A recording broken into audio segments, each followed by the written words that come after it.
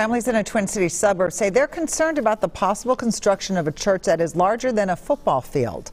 Eagle Brook Church says it has a purchase agreement to build in northwest Plymouth near homes. WCCO's Jason Rantala spoke with neighbors about their concerns. This land just off Chankata Trail, just north of Wayzata Meadow Ridge Elementary School, and a stone's throw from dozens of homes, could soon be the home of a 70,000 square foot church. Eagle Brook Church, headquartered in Centerville, Minnesota, has 10 locations across the Twin Cities. They're looking to add Plymouth to the list, but a Change.org petition is looking to halt the plans. As of Friday, more than 1,700 people have signed the petition, No Eagle Brook Megachurch in Plymouth. Neighbors tell me they're concerned the church will decrease green space, driving out wildlife.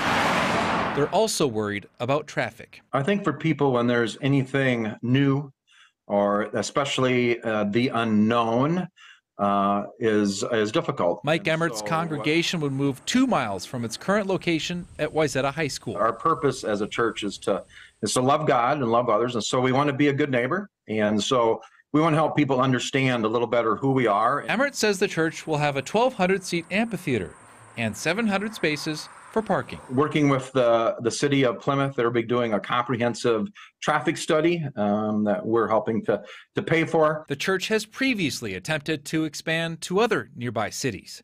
Emmert says the city council in Corcoran ultimately decided against adding Eagle Brook Church and says plans in Minnetonka did not allow for enough space. We believe we're empowered by God to reach people for Christ. Now, this is far from a done deal. The city of Plymouth says they still haven't received a formal application from Eagle Brook. They also say this land would need to be rezoned. Eagle Brook is having a community meeting at Wayzata High School. That's Wednesday, September 20th at 6 o'clock. In Plymouth, Jason Rantala, WCCO News. If the church gets past the Planning Commission and City Council, the church says that construction could begin early next year and finish in mid to late 2025.